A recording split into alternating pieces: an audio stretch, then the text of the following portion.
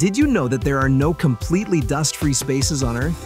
Semiconductor materials are highly sensitive materials. Any contamination can alter their performance.